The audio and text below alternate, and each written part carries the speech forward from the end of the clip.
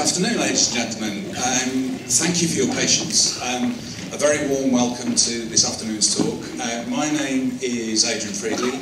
I'm here as chair of the Yorkshire and Humber Contemporary Visual Arts Network. And we're delighted to be putting on this afternoon a conversation between Mark Davy, founder of Future City, curator of the CSI project and editor of the film, and artist Richard Wilson.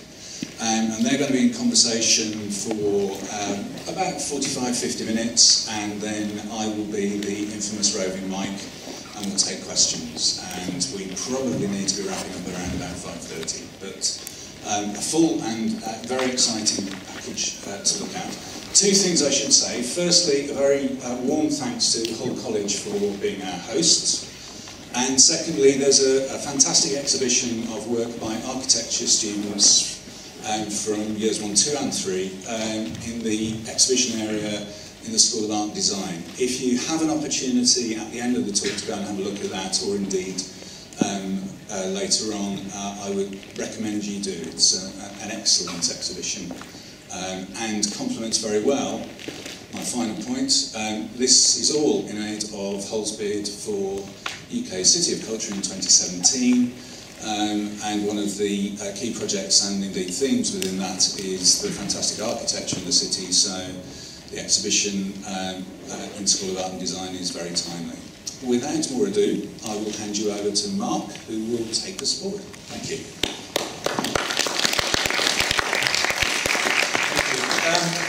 So what we're going to try and do is split the talk into two sections, and the first section will really look at some of the key works from the last 10 years of Richard's output. We've got some films. We've got a very complicated setup here where I have to sort of shout to the back and then films are shown, so it probably won't be beautifully smooth, but if you can bear with us, and we're going to mix slides and films. In the second section we're going to really look at Slipstream, which will be, I think, Richard's largest permanent work. 70 metres long, 70 tonnes, being seen by 20 million people a year at Heathrow's new Terminal 2. And perhaps we see if we can find some links between what he's been doing in previous projects and what we're going to see next. So let me just introduce Richard. So over a career spanning more than 25 years, Richard has built an international reputation as one of the most inventive sculptors of his generation. Internationally celebrated, the past 10 years are singled out for his concentration on ambitious, large-scale architectural interventions and site-specific projects, drawing heavily for inspiration on the world of engineering and construction, and combining a love of low-tech and high-tech disciplines. Wilson has represented Britain in the Sydney, Sao Paulo and Venice biennials, the Yokohama triennial, nominated for the Turner Prize on 2 occasions, and awarded the prestigious DAAD residency in Berlin in 1992. Wilson's installation 2050, a sea of reflective sunfoil, permanently installed in the Saatchi collection, was described as one of the great masterpieces of the modern age by the art critic Andrew Graham-Dixon. So we're going to look first at, if this works, at Slice of Reality. And this sculpture was one of many commissioned as part of the Millennium celebrations in 2000. Richard described the work as a celebration of the merchant shipping that used the Thames for centuries. And it was intended to continue the line of the Greenwich Prime Meridian, as though the line itself sliced the vessel. The original ship was reduced in length by 85%, leaving a vertical portion housing the ship's habitable sections. In his top 10 UK sculptures, the Observer architectural critic Rowan Moore said he would have selected turning the place over, but as that had been switched off, he said that he would offer the Slice of Reality, which he describes as the middle part of an ocean-going sand dredger, sliced, as it says in the title, like a piece of cake. He says, moored in the Thames off the Millennium Dome and the Greenwich Peninsula, precariously perched on the mud, slowly rotting and quite beautiful. So the question I wanted to ask you on this one, Richard, was there is a story that when the sculptures were cleared in 2000, that only 2 remained, and one of them was Anthony Gormley's Quantum Cloud. And the others was yours, and that was because it was in the river and they couldn't take it away from you.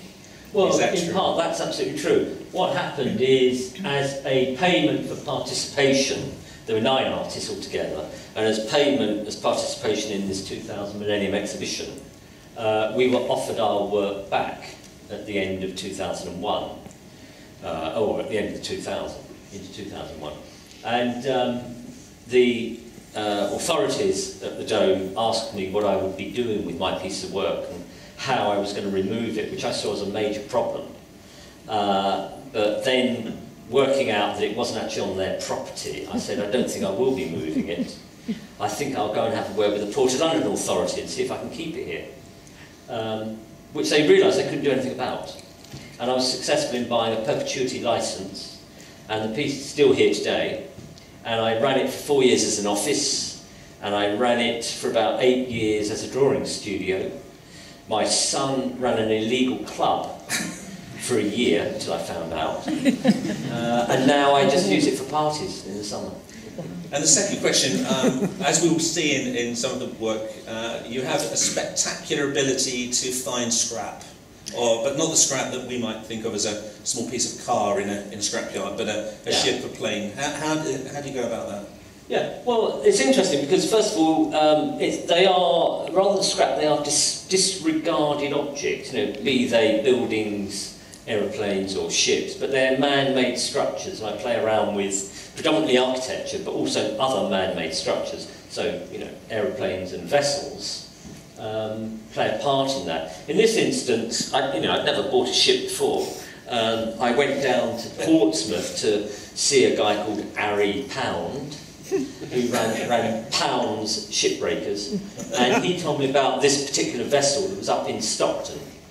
So I went up to Stockton and looked at the vessel and thought it was a very ugly ship and wasn't really interested in it. The only thing that was going for it was a 600-ton sand dredger. And there wasn't anything else in the UK being broken at that time, and I was on a deadline to find a vessel. So in the end, a deal was done with the owners in a car park of a pub on a rainy lunchtime up in Stockton, where I was actually bidding for it alongside a team called Prosser's Breakers. They were scrap dealers. And I phoned Prosser's and I said, listen, don't bid for it, I will, but I'm going to give you the ship.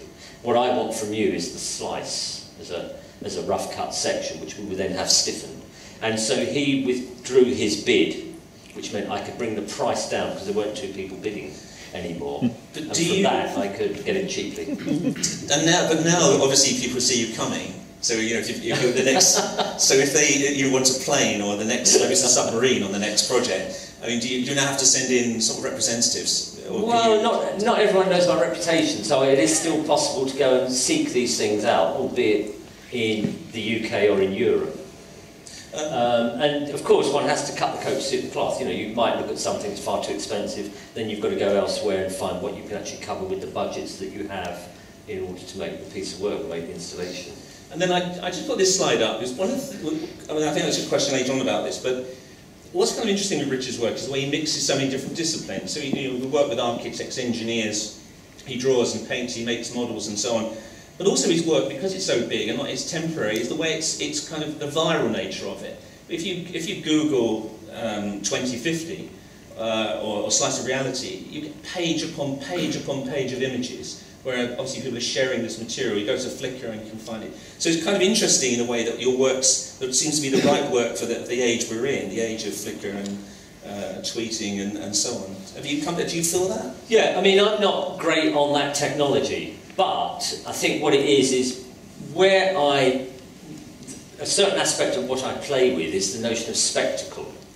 And because of the kind of kit that's available nowadays for people to witness stuff in the street, you can see something, you go, my God, you can click it, and you can immediately send it to someone and say, guess what I've just seen. And it's not so much I'm doing it for that kind of technology, it's because I do things which are structurally daring, or do have a sense of spectacle, and take that immediate kind of showmanship, like wow factor. And I think that's very handy for that kind of technology. That technology deals with that instant looking very, very conveniently, so it can be sent off. And therefore you have a lot of things where they do end up on, say, YouTube or on the Google site. Okay, let's go on to project number 2 is 2050. It's the only permanent installation at the Saatchi Gallery. It's been continuously shown in each of the gallery's venues since 1991. The current version is on display in Gallery 13, was installed in 2010 in a room that was custom built for the piece. if you've seen it, it's quite extraordinary work. I went to see it with my son, and we walked in and we were looking at the space, and he eventually said, "Well, but what's all the fuss about?" I said, "What do you mean?" He said, "Well, you know, where is the sculpture?" And I said, "Well, this is the sculpture." It hadn't occurred to him that this oil that's so still and so mirrored was actually reflecting the room. It's such a complex kind of installation that if you don't know what you're going in to see, what you see is space. Again, how did you come about the work? How did that piece start?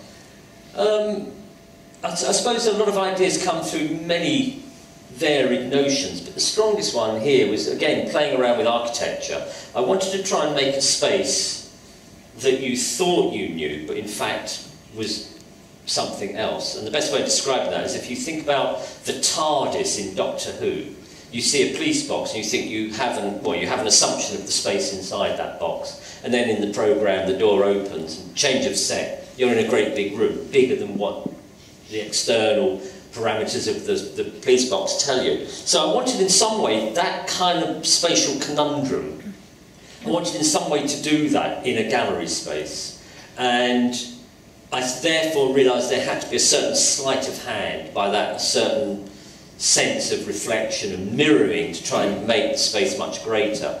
But it only came around through a happy accident where I had oil in the studio, which I'd been using for annealing some steel, and I could never get rid of this stuff, and it just sat in the corner and accumulated rubbish around it. But it always remained as this perfect black hole. And I thought one day, what about just flooding the place with oil? And what's so lovely about that is that, number one, oil isn't generally regarded as part of the sculptor's vocabulary for materials. But the other thing that excited me was, in fact, it's a hazardous waste material. That if you poured it down the drain, you'd be arrested. But here, you could use it, and people would start talking about it with notions of beauty. So it's a way of transforming the room and using a material that had been through its own transformation, I suppose. It's transformed quite a few rooms, isn't it? And you've shown in UK, Japan, America, Australia, and Kurdistan. And I wanted to ask you. In some cases the spaces are created for the piece, but in some cases you've taken over spaces that exist already, haven't you?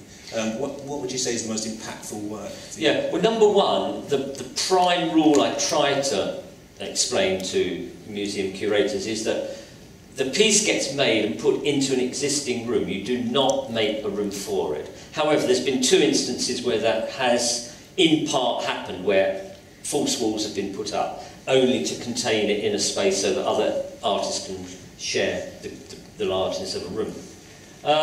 But I suppose my favourite one has to be the first time I saw it, which would be Matt's gallery. However, the largest one that had the most impact for an audience was the first time at Boundary Road in 1991, which was, God, I've forgotten the number of gallons, thousands of gallons poured into this space. I don't know if we have a picture of it, but that's the situation there.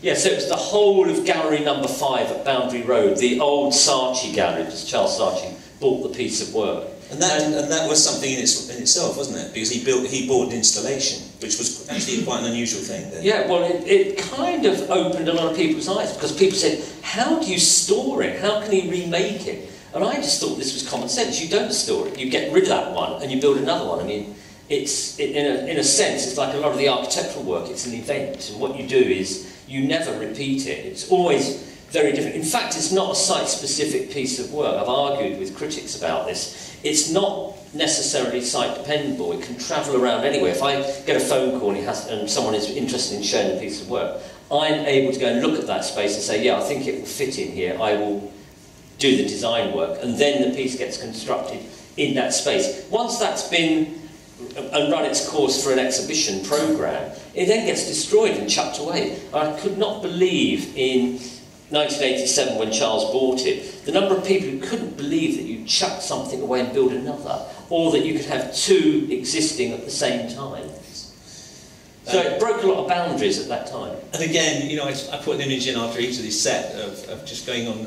I found, I think, 6 pages, just unending numbers of these images being photographed. Well, it's been the party piece. I mean, it's my calling card.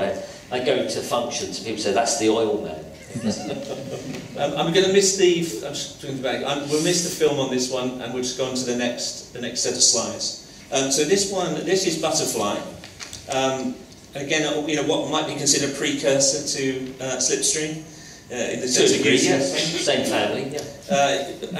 You purchased a light aeroplane, as you do, and you crushed it into a cube, and you moved it into the Wapping project, which is an industrial power station in London's East End. And then you unpicked the cube over the course of the exhibition, so that the plane, the reimagined plane, emerged, and you documented the whole process. Was this was the first time you created a work of this kind in public, wasn't it? You did the work in public. Yeah, I mean, it wasn't intended as a performance. The way in which the piece came around was that I knew by 2003, I mean, you were very kind, so I've been making work for over 25 years. I've been making work for nearly 40 years, actually, which I don't like to admit too much, obviously. But I just began to realise, like a lot of artists, that it's very easy to know what you can get away with. Especially as you get older, you think, okay, they want to show, I know what I'll do that, it always works. Well, the thing is, that's when you start to get lazy, and that's when the work starts to look lazy. So I really was looking for a way of reinventing my vocabulary. And it came through, you know, I wanted to get back to the base, the simplest creative act I could come up with. I'm going to show you some, so I'm going to show you some photographs, Rich. Just talk against them as well as we go through. I mean, yeah, so what I did is I accidentally washed a fiver in my jeans, and when I found it, I started to unpick it, and I realised actually that was the key to this new work. That you never get instruction on how to do that, but there's a sort of a intelligence that clicks in that tells you do that till it takes. So I realised what I could do as a piece of work was to take an object and crush it, put it in the gallery, and spend X number of weeks pulling it back out, not knowing the result. I mean, normally you work towards a result, and that's the piece of work that arrived at Wapping. And for 3.5 weeks I worked with a team of students from the University of East London. We pulled the aeroplane out, not really knowing what to do, and then it was only through the happy accident of having cameras documenting every 5 minutes the process that I suddenly realised what I was doing is I was actually compressing time. Having compressed an object, I was now sort of downloading these images every night up to big hard drives, because there was so many of them, that in actual fact the piece of work was the film. So at the end of the time it took to unfurl the aeroplane, we cut the strops and everything else, let the plane crash down to the floor, overnight built a big screen 16 feet by 12 feet, and then the next day when people came in to see progress with the aeroplane, it had gone, it was like hidden behind, and there was this film just playing. We've got a short film, we'll run that if that's okay, and while we're waiting for that to go on, what was interesting about this project, I think for me, was this mix of drawing, models, film, music, science, and you described the project, you described yourself as the conductor of the opera, so you obviously like working with these kind of complex scenes. Yeah, I mean, the thing is, as a sculptor, I'm pretty open to, you know, what methods I can use and what materials can be made available to make the piece sit perfectly in my world. And in this instance, the sound was recorded on the camera, fortunately, so the sound became part of the film as well. Moments of compression of time being recorded, but also moments of sound. So it was like, and then, you know, the aeroplane expanding out. And I suppose a sense of performance and a sense of event, they were all part of it. And I should say, as well as the process of manufacture, which was really a team effort, all of us working together and having dialogue about what it was we were intending to do. An object and a video work. So you deconstructed the process by bringing it to a 3-minute moment or a 4-minute moment from what was 4 weeks activity. And for me, that is a kind of deconstructing of time. It's taking time and breaking it open and showing it in a split moment. And I think what that did is it compacted the energy that we all expended in creating the aeroplane again, or in creating that sculpture, I should say. Well, I sound pretty good there. Time lapse became the piece at the very end. It was never intended at the beginning. It was always seen to be a little moment that sat with the aeroplane, so you could see something of how the aeroplane was brought out. It was kind of giving you a little potted history as to the process. What I think is important to say is that sculpture is very good at talking about mass. It's pretty poor about talking about time, and it's very difficult to actually try to catch process in sculpture. But film is very good at talking about time, not about mass. And it also is very good about talking about a process. So it's a case of putting those two things together. It seemed obvious that it had to be a film at the end of the exhibition. Okay, let's go to the next one. Turning the place over, temporary installation. A good link into what's happening here. As well, Liverpool's stint as European City of Culture in 2008, hugely popular with the public and critics, and it transformed a derelict building into a must-see part of Liverpool. I always thought it had a almost Tom and Jerry-like feel to it. You know, those Tom and Jerry cartoons where they cut a circle in the floor and then drop through the hole. Yeah. And in this case, it was it an 8-metre diameter ovoid, a huge opening and closing window, and then cut into the building facade. Again, you know, perhaps you could talk us through how that started. Yeah, well, I was invited up to... I should say this idea was sitting on the back burner for about 9 years. I had this idea from a piece of work that I made in Stockton, where I had a facade made, or a bearing made for a facade, to turn that facade in one plane. And through that process of model making and drawing, the idea for turning the place over came about. And it was only after I went and saw Lewis Biggs, who was the director of the Liverpool Biennale, and saying to him, you know, look, you've got the European Capital of Culture coming up, I've got this idea, have you got any cash, and we can put it together. I've proved with the engineers that we can do it. It was only a case of finding the right kind of building. And in this instance, what you're doing is you're taking the discarded, the derelict, the forlorn, the written off, the rubbish of a city, and with the power of sculpture, you can bring a world audience to come and look at this derelict, rubbish, written off building. I mean, how hard was it to persuade them to do that? I mean, it's one thing to make a model or a maquette, to go into an environment where, you know, obviously this is not an artwork, an art context. You're taking a building that most people are thinking is an eyesore, it's derelict, and you do these extraordinary things to it. That can't have been an easy process. Yeah. Well, the first thing is that I was asking for a building that was due for demolition. So in that respect, that was the way around the bureaucracy. You know, you couldn't just take a new build and say, I want to punch a hole into it and do this to it. There would be too much. The other thing is it had to be owned not necessarily by a private individual, but possibly by the local authority, because then they're in cahoots with the European Capital of Culture, and they could see the mileage that could be gained out of having this as a piece to awaken people's memory of Liverpool and its existence, etc. Because it was a bit of a flag-waving piece that we launched in 2007. So to actually get hold of the building wasn't too difficult, and of course that was done with allies like Lewis Biggs and the whole of the Liverpool Biennale team. But once we'd got hold of the building, suddenly the till started ringing, because we discovered asbestos.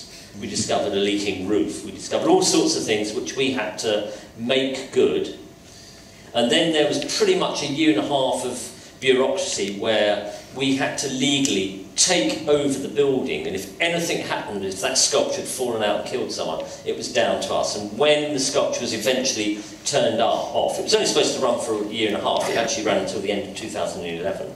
But the building has now been handed back to the local authority, and it's still standing. We'll see. Let's see if we can. There's some film footage of it, I hope. And while we're talking about waiting for that, one of the things that we talked about earlier was the idea of, you know, your work. You make these major works, but they're always temporary, with the exception of, let's say, Slipstream. How does that make you feel when, you know, obviously something like this is hugely popular? There's a big outcry about, you know, it being switched off. It's still sitting there, waiting to be switched on again. We talked about that, and how do you know, what's your feeling? Well, it's also my frustration. The predominant thing here is that I work to commission, and the commissions tend to be predominantly in the public domain. That means, you know, in outdoors, in buildings, or on the street.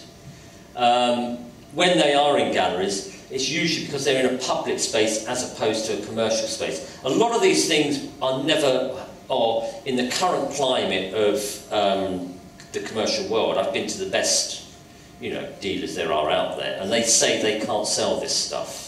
So I'm not commercial, so I can only rely on the commissioning side. I disbelieve what they say. I know I'm commercial, and I'm proving it now.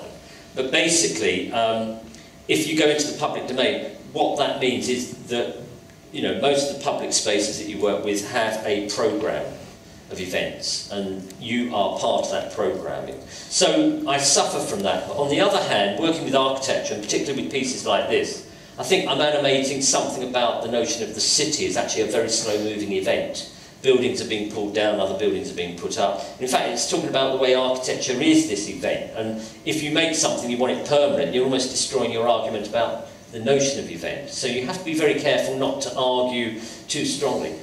The piece still exists, it could be turned back on. There's no plans to demolish the building. There are problems of its location near to the confluence of 3 tunnels. So any power work is hindering it.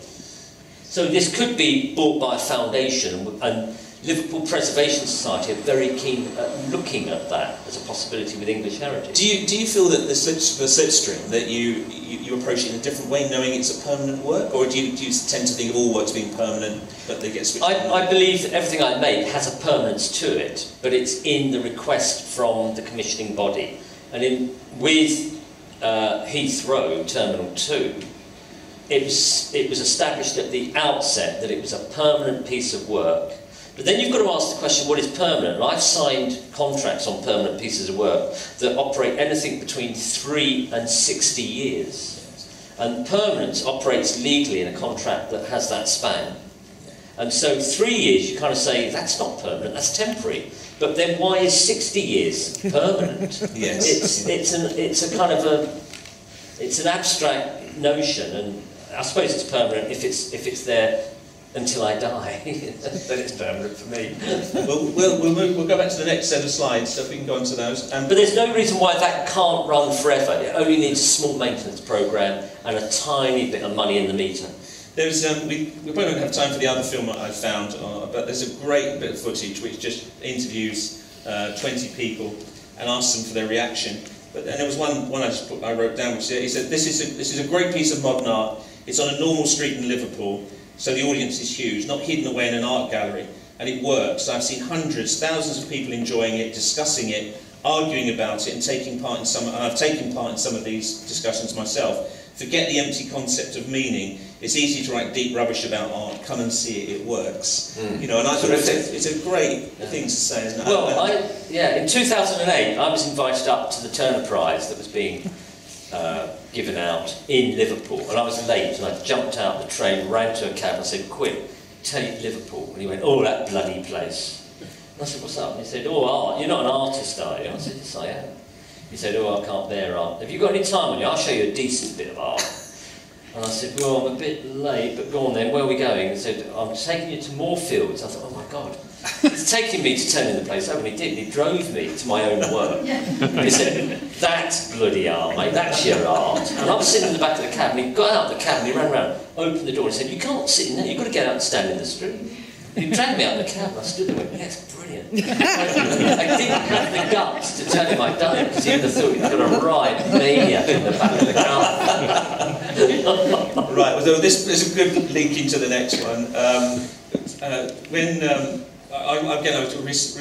We're writing a book at the moment on Slipstream, and I was looking at some of the interviews about this project, and there's a great conversation you must have had with Eddie Izzard, who was the sponsor. He was the sponsor.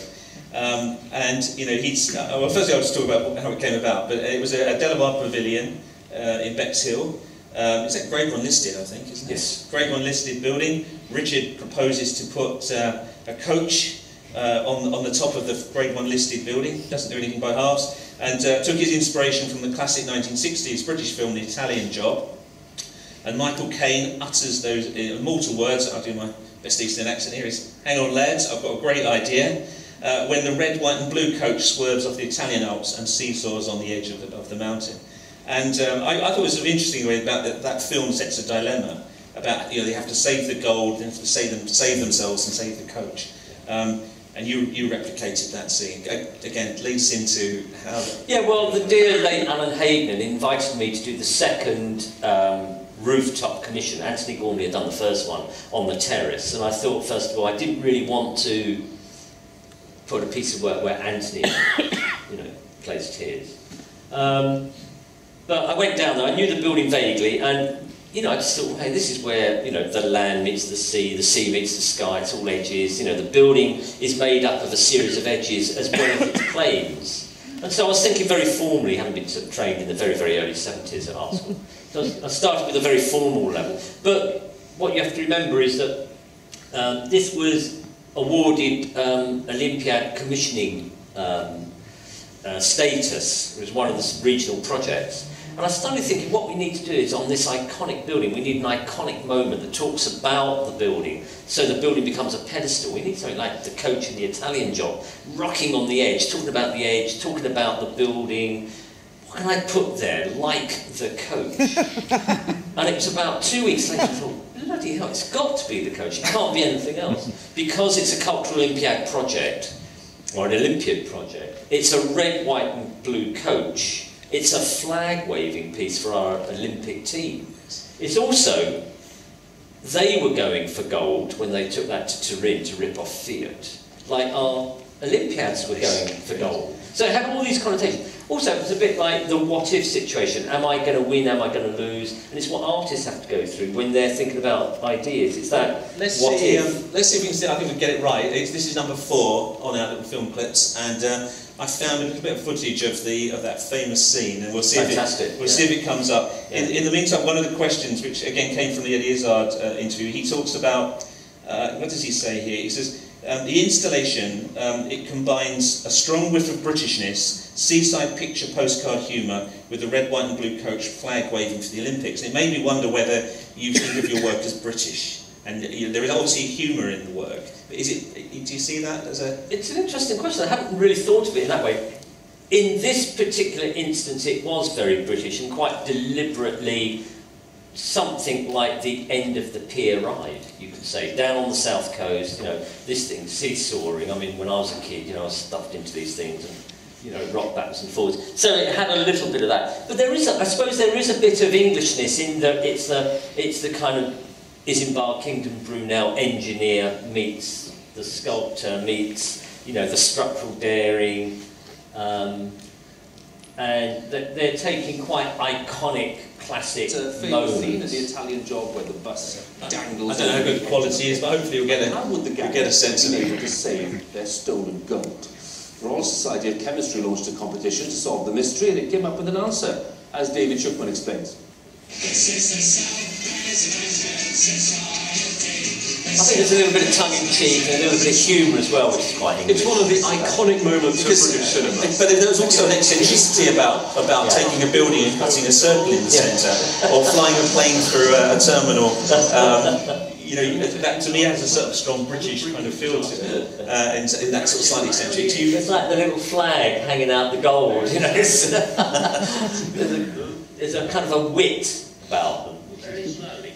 Okay. Michael Caine. Okay, that's great. We'll go on to the next exercise. It's rather cheesy. And what was the public's reaction? I mean, Well, it was terrific. I mean, we not only had the sculpture there, and hundreds and hundreds of people doing the, you know, classic Googling or Facebooking with it, but we also had the Mini Cooper Club of Great Britain come down, and they took over the whole of the car park. And we launched the film on the side of the building for about 4 evenings over the period of the summer. So there would be these drive-in movies or the drive-in to the movie taking place.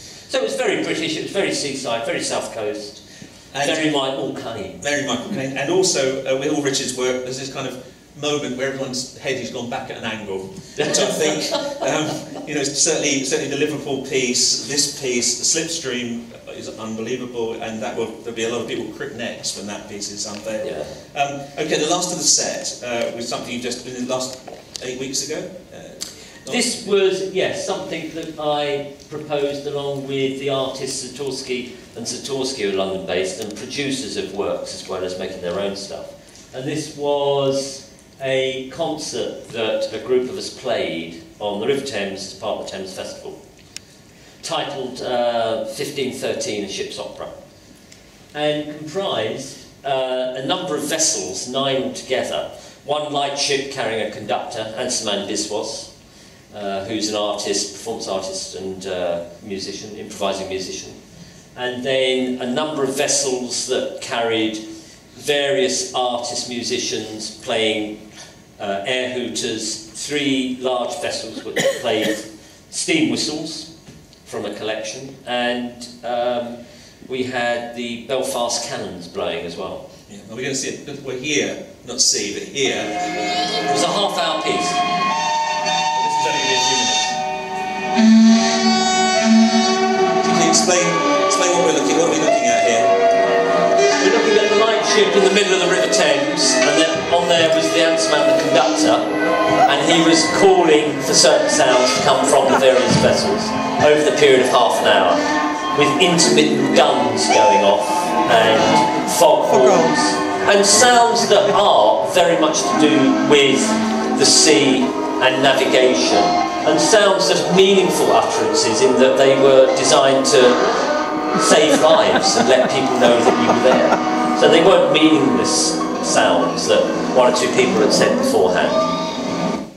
Okay, and it was also in part a way of taking back the river, you know, and fighting the Port of London Authority. We've sort of killed it, and you won't see vessels on there anymore. I think what we're trying to do with this talk is find sort of commonality. I think we're beginning to see some links, aren't we, with the river and fighting everyone, and you know, crick necks and salvage and scrap and eccentricity. And I think there's a grandiousness about it, and one of the very common questions that I'm asked in these situations is, you know, why is everything so large? Why is it that you like to work at a grandiose scale? And the only way I can really answer that is that if you're an artist who works with architecture, you've got to work at an architectural scale, number one. So you're working at the scale of buildings. But it also conjures up the question, what is a grandiose scale? You know, it's like the notion of permanence. What is a permanent piece of work? It's only grand in the eye of the beholder, or it's only very big in the eye of the beholder. I don't actually see them as very big.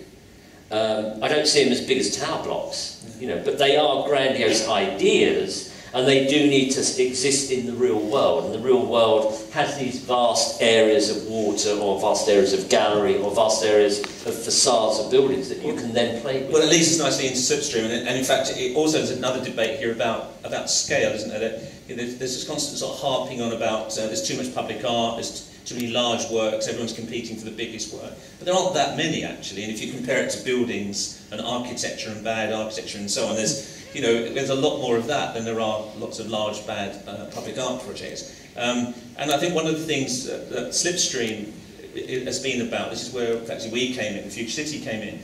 We were asked by Heathrow to look at the new Terminal 2.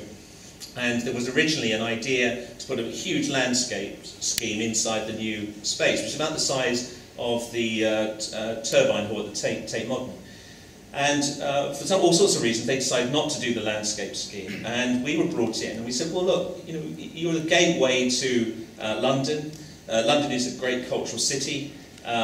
Airports tend to be in anonymous spaces. You travel through them, there's an anxiety and so on. Why don't you create some incredible cultural gateway to go into the cultural city?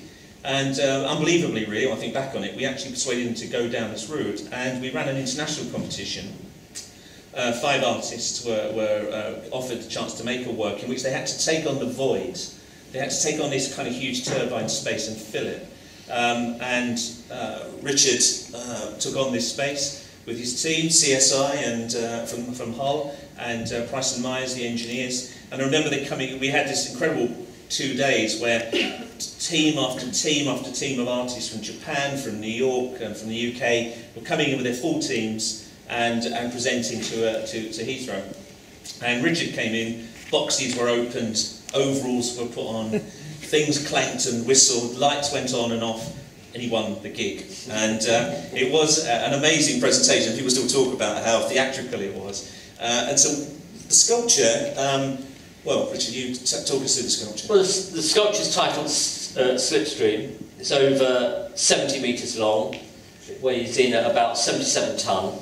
It's up in the air, supported off the columns that run down the centre of the covered courtyard area, and is an event that takes place. It's a journey that takes place. It's an object that has been taken and has been thrown and creates, in that moment of being thrown in the virtual world of the computer, it creates a pathway. The simplest way of describing it, if you take what we did here, is we took a generic model of the Red Bull air race aeroplane, the Edge 540. So it's a small stunt plane, and you throw that in the computer. It's a bit like if you threw it through the turbine hall at Tate Modern that was filled with clay, let's say, fictitious example. The hole that that would make as it tumbled through and then optimistically up and away at the end. If you imagine filling that hole with plaster, that shape tells you in plaster of its movement. And that's what we've made. We've actually constructed 77 metres. It's rather like watching a plane do that in front of you, and you take a shot of it, but rather than do 1/2000th of a second click, what you do is you just go click and leave the shutter open for 5 seconds, and the plane goes past.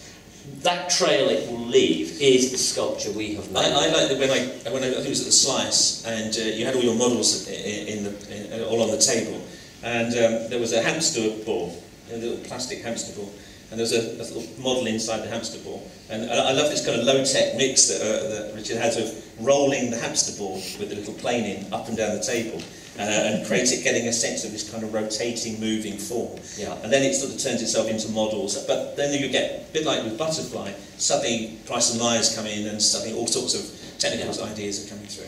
Yeah, it's you know, I mean, it's obviously a piece of work that has to have some relevance to its setting, and that's an airport. That's where people have arrived from another destination, or they're taking off from, you know, the capital city, and they're going off across the world. So the beginning of their journey is very different to where they end up.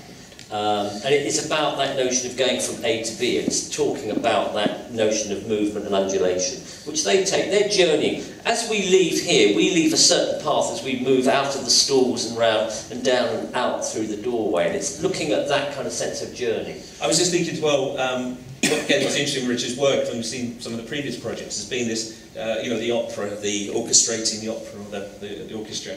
And we got involved in this. Because one day Richard said, well, I've seen this particular plane, it's the Edge 540, and that's the one I want to use. There weren't any in Britain.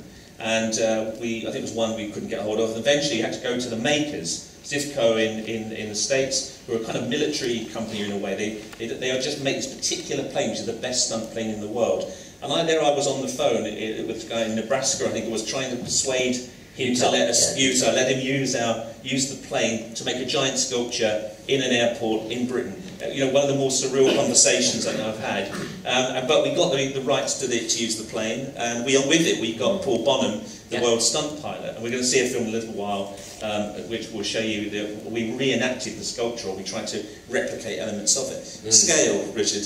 Yeah, well, these drawings, I mean, drawings done for various reasons, you know, to like observation, working things out, convincing people things are doable. And in this situation, I was copying an old Victorian idea of describing scale. You know, you used to get the Great Pyramid of Chippies with, like, you know, the Queen Mary liner laying up on the side, on the diagonal side of it. And it was a way of talking about scale. You match it, and you hear these stories, you know, it's 7 elephants long, or 5 trolley buses long, or whatever it happens to be. In this instance, it's sort of saying it's longer than an A400 Airbus, but it's not as long as 8 1/4 trolley buses, old trolley buses. That is the actual length of it.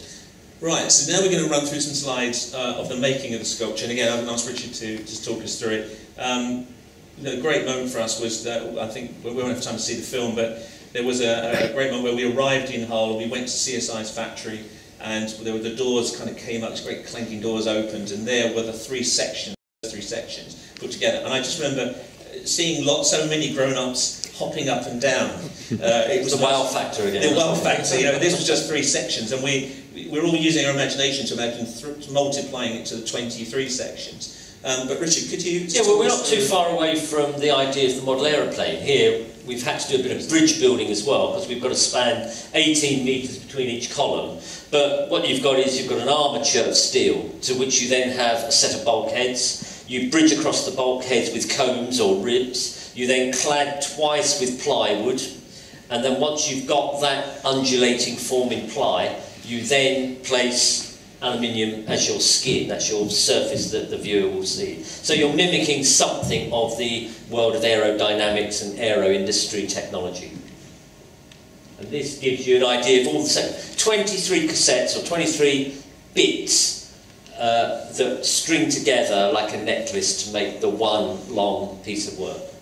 And here I think we have some slides actually starting to show it in situ. So again, it's been the most extraordinary project. To work in an airport for all sorts of reasons is hugely problematic. To have 23 sections brought down on low loaders from Hull, I think it's 6 counties, negotiating the rights to get across each of the counties, going in across the runway at night, and then actually seeing these pieces brought up and dragged up into position, slung off the columns that you can see there. If you imagine that original photograph of the atrium space before anything was in it. So we're going to have a look at some things. And I think one quick thing really was the reaction of the workforce there. 2,000 people working in Heathrow Terminal 2, and they have this kind of motivational moment. They get Paul Bonham to come and talk to them about flying the plane and his sense of whether this was a great sculpture or not. And there were 2,000 people in hard hats and high-vis jackets standing there with great slides of the work, and then them going through and seeing the sculpture.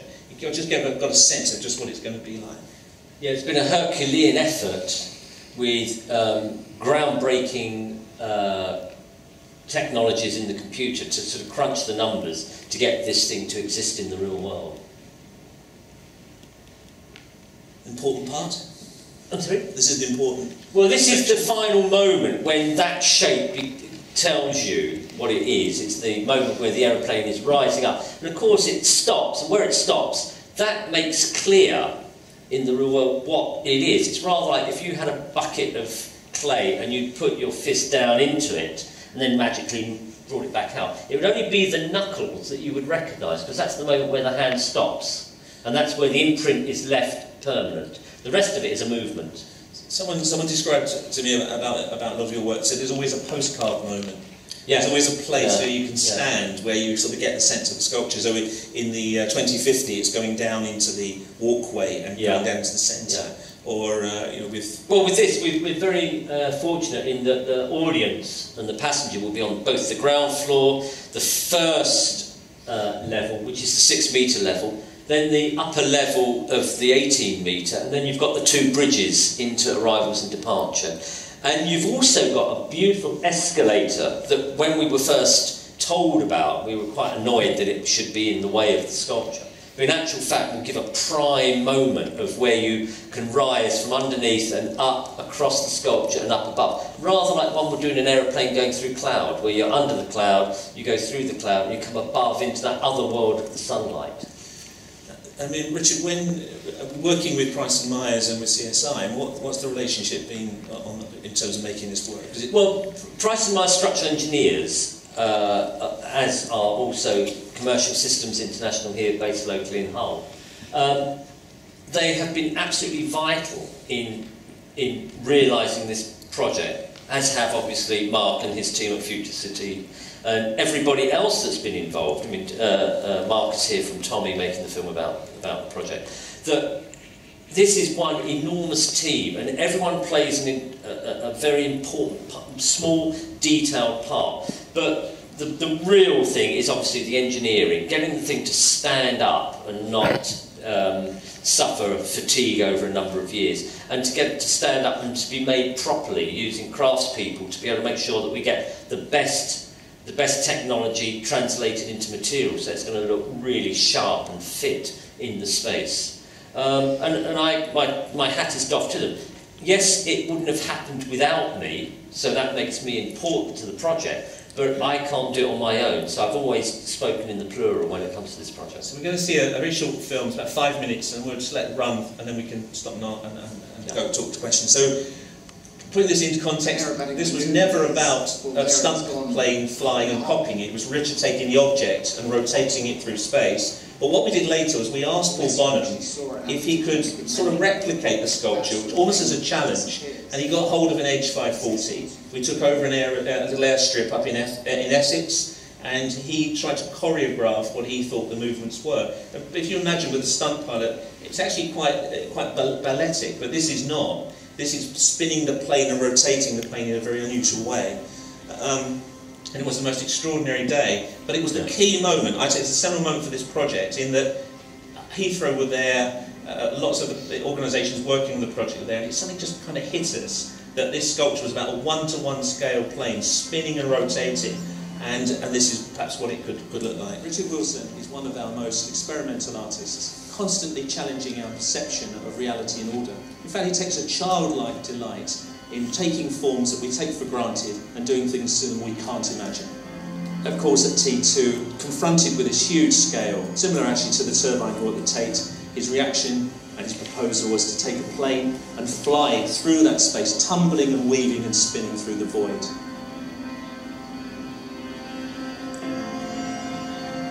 Today, Future City have set up an event to see if the manoeuvre is possible. Well, absolutely extraordinary day. We've been here out at the airfield and we've been witnessing the double world champion of the Red Bull Air Race, Paul Bonham, interpreting something of the sculpture that we've been attempting to make in Hull. We've always wondered, and people have always asked us, can anybody fly that sort of routine? Design and technology has manufactured it, but to see a real British pilot outdo even the model is just something stunning. The modern passenger wants more than an airport that is just to turn up and get on a flight. And it's really about bringing the architecture, the artist and engineering together in a certain way so that people can remember the experience of being at the airport. You know, of any static structure or object that's going to show movement, this is it. I've heard that 20 million people a year are going to pass through Terminal 2. The beauty of it is you'll have 20 million different opinions of what's going on, which is superb.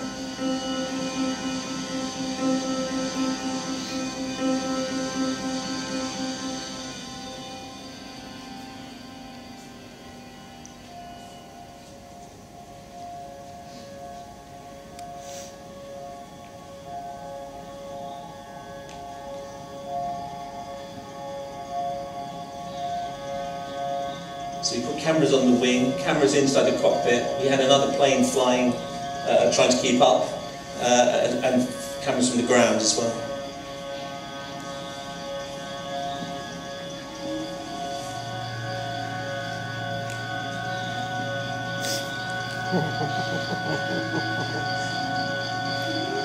Just 16 turns.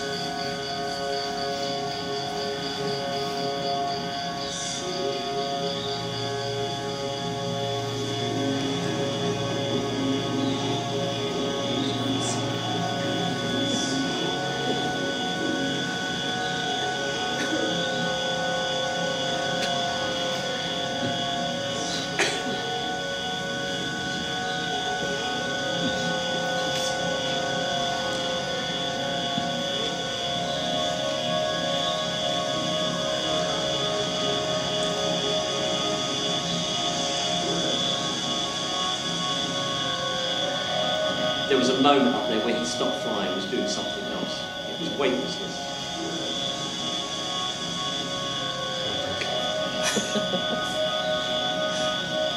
I'm a bad flyer, you know, I can watch this. I was going to tell them you were in the back of the plane. And there was one of the animations that we did right at the beginning. There we are. So, Made in Hull. Made in Hull, go Hull.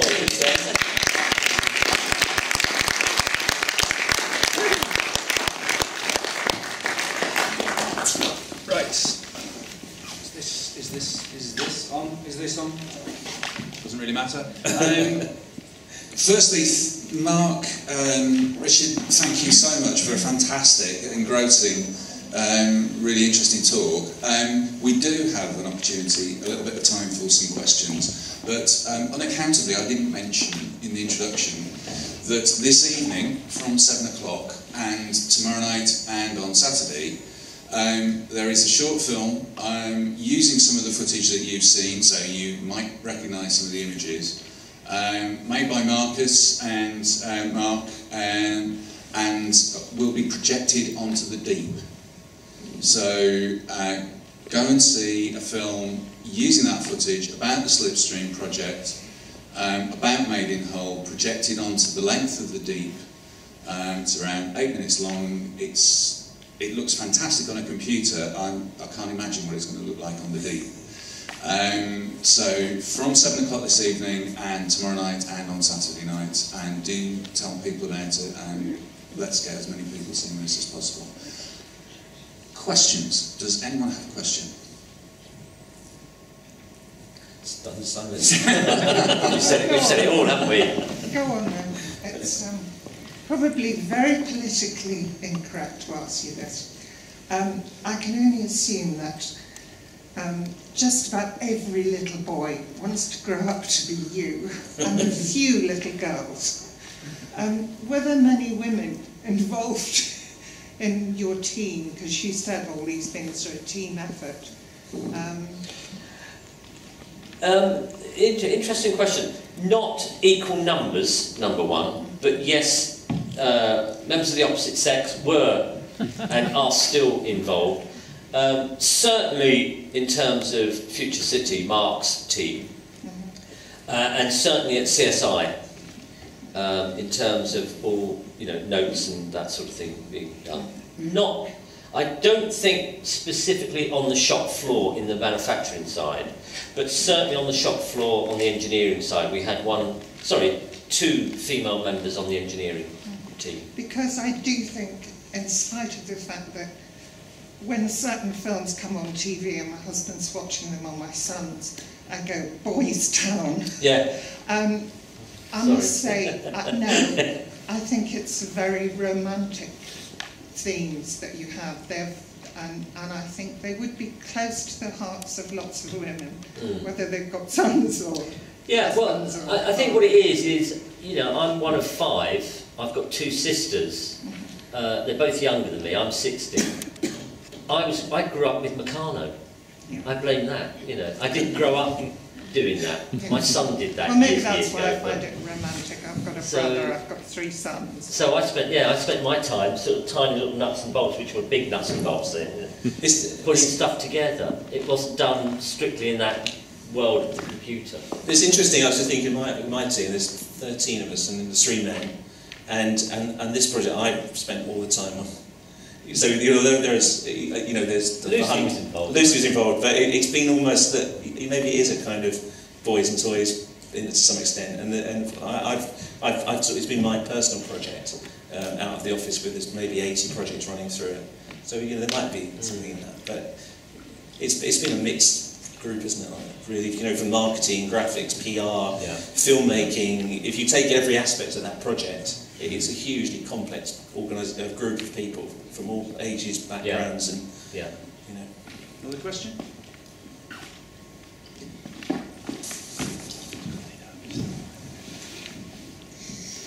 Hey, projects, collaborations are often very synergistic experiences where the project ends up being sort of more than you expected because you're working with people with different skills and different outlooks. Have any of your projects taken unexpected turns because you've been working with mechanics, with engineers, with architects, etc., etc.? I don't think it's strictly unexpected, but when you're working in the public domain, let's say public sector, public space, with teams of experts, there is a certain amount of compromise to any idea.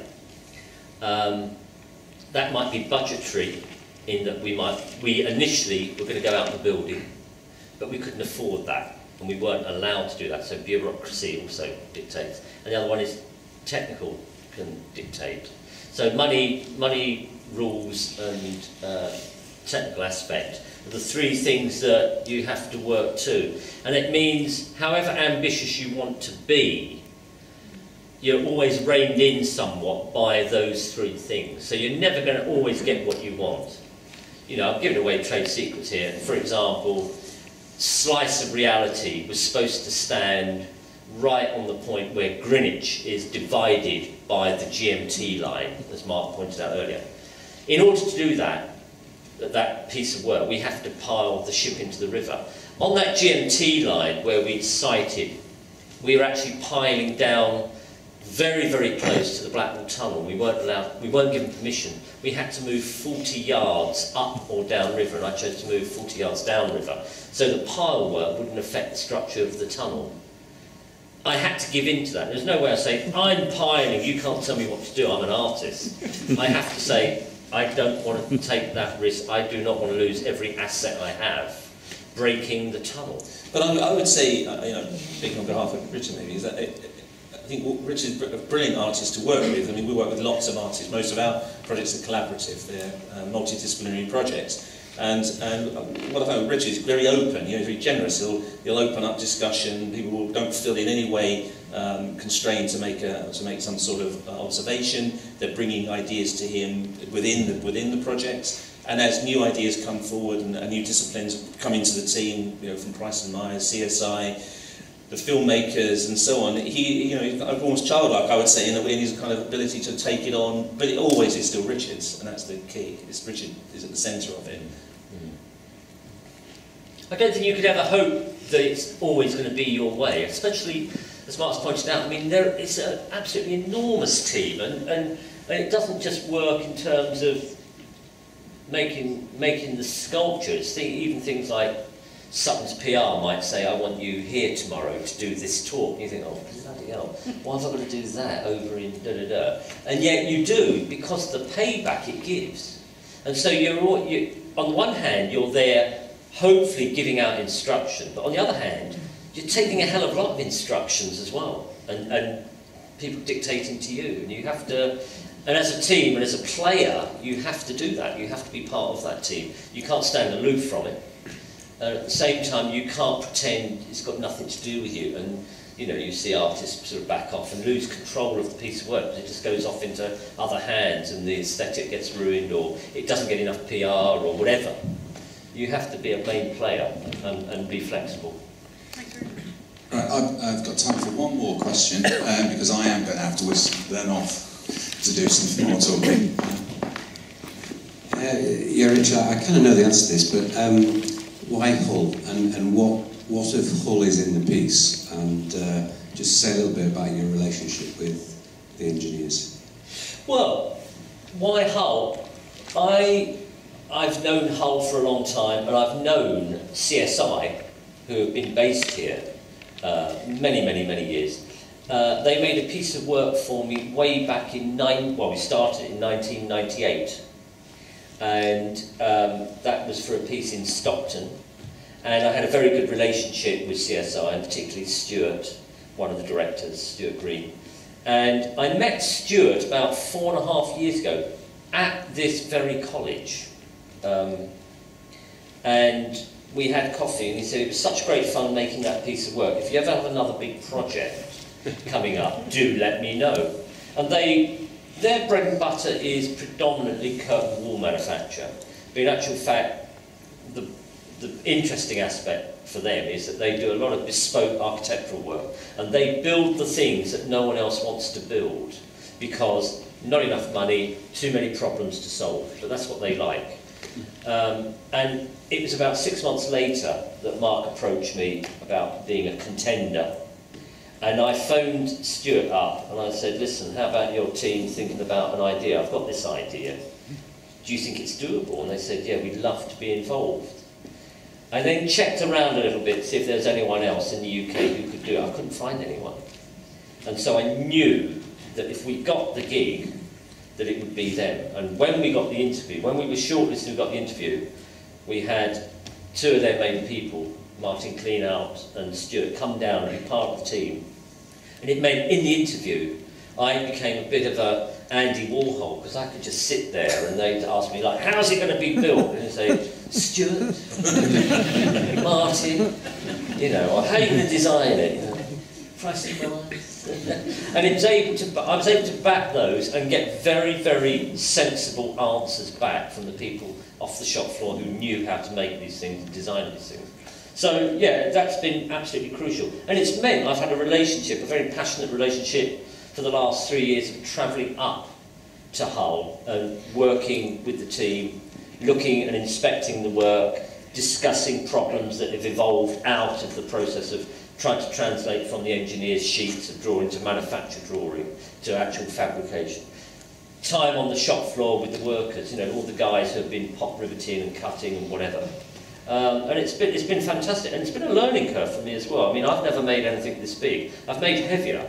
The ship is 104 tonne, 77 tonne. It's not the one that goes out to make a big piece, as I said about, you know, scale and architecture, but there was this enormous space with 11 columns, and I've put a sculpture on 4 of them, of 4 of those columns. So in that respect, we filled a space, and you know, it's meant I've been able to sort of get involved with, as I say, the company up here and have that relationship and follow some of those pieces coming down overnight. It's been a joy to be up here to be part of it. And I'd just add to that the feedback that we've had from the installation of the sculpture in Heathrow has been that what CSI have done has been almost completely groundbreaking.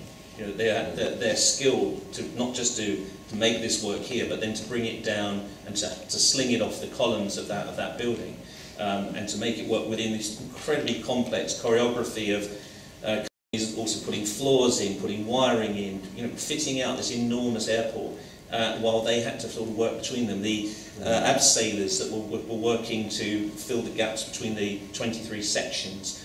They've almost had to develop their own technologies on some of the parts. Yeah. So they've done themselves no harm, and in fact, at a time when cities are competing for culture, for major artworks, not just in this country but in Europe and Middle East and so on, a company like that can do major physical, enormous artworks, deal with the engineering and all the rest of the logistics, it puts them in quite an unusual place, I would say.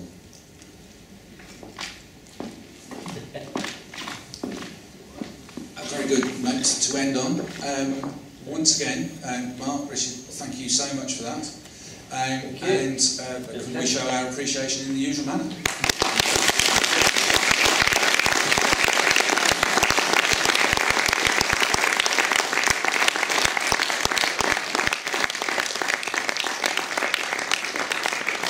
Thank you to Hull College again for hosting us, and one final reminder, or two, please do come and see the projection onto the Deep this evening from 7 o'clock, and if you do have the opportunity to go to the exhibition area at the School of Art and Design, the Architecture Students exhibition is well worth a visit. Thank you again.